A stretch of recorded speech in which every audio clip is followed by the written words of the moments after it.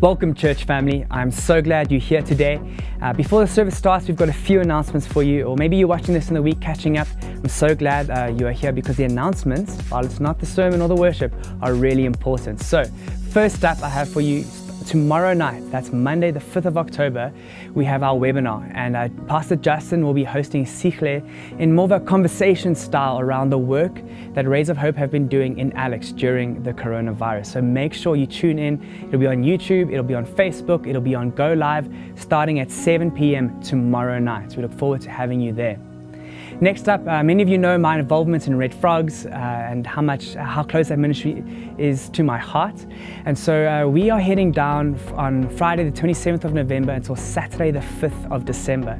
And so church, if you have accommodation down in Ballito or Umhlanga that we as the Red Frogs could use while we serve the young matrics of 2020, please won't you email me, brett@ruc.org.za. If you have accommodation that we could use to go and just serve these young people, it would go a long way in helping us bring down the costs for our volunteers. Our volunteers raise some money to pay to do Red Frogs, and we're doing everything we can this year because of COVID to bring that cost down. So if you can help us in any way, it would be really appreciated.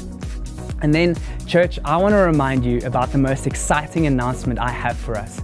And that is that we are coming back together on the 18th of October to have in-person live worship, live preaching in the auditorium. It's as close to normal church as it was back on the 15th of March, the last time we gathered. And so church, we are so very excited for this. We're so excited, in fact, that we're having a kids offering at the 9:30 service and a kids offering at our 5 p.m. service because we want it to be open to as many people as possible. You still have to pre-register for the service, obviously. We still have to do all the COVID checks. There will be social distancing. There will be everything that you've come to expect in this new COVID world. But what we are so excited for in this social distancing time is the live worship and live preaching. Man, I'm so very excited for this. So church, won't you join us as we continue to pray for this as we come back. As we come back stronger and as we come back because we're better together, our last 2 sermon series. We also obviously need a lot of help to pull off these kinds of services. There's temperature checks, there's signing in, there's a whole host of new things that we have to do.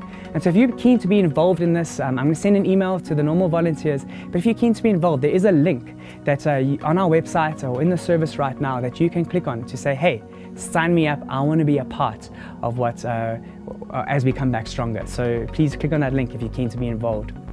And then lastly, church, just a reminder, if you're currently watching this in our in-person watch parties, please remember you have to wear your mask over your mouth and nose at all times, especially when you're singing. And also when you after the service, make sure you can maintain social distancing. So that's it for announcements, church. We love you. We are so excited for the 18th of October. I cannot wait to come back. And if I don't see you on the 18th of October, I hopefully will see you soon. We love you, church. Cheers. Church, I finished my announcements and then I remembered one that I had to tell you. On Sunday the 18th of October, while we are gathering in person, our online services will still continue. So if you are unable to attend our in-person gatherings, don't worry, we will still be giving you our online offerings. The only difference is it won't be live anymore. We don't have the ability to do live studio church and in-person church. And so our online services will be recorded on a Friday or a Thursday. We're still figuring out those details, and then we'll bring them to you on a Sunday morning. So don't worry, if you can't join us in person, you can still join us as we worship our awesome God. Have a great Sunday. Hey Brett, you forgot one more thing. Church, as you know, at our virtual AGM a couple of weeks ago, we voted on a resolution regarding our new leadership structure. And so nominations will be closing for our new group of shepherding elders on Sunday the 18th of October. So if there is somebody that you would like to nominate for the role and you've prayerfully considered that, the nomination forms as well as information on nominations is in the Street Times. Thanks.